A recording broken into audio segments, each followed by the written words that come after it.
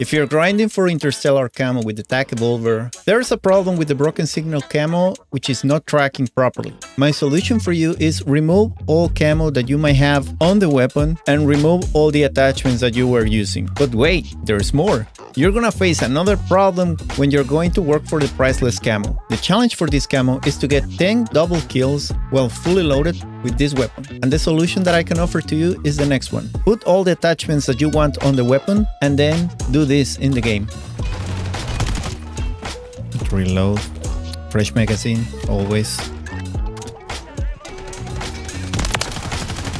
Okay, got it. Yeah, got Interstellar, buddy. And once you complete the challenges, you'll get the TAC EVOLVERE with Interstellar camo. Thank you so much for watching and follow for more.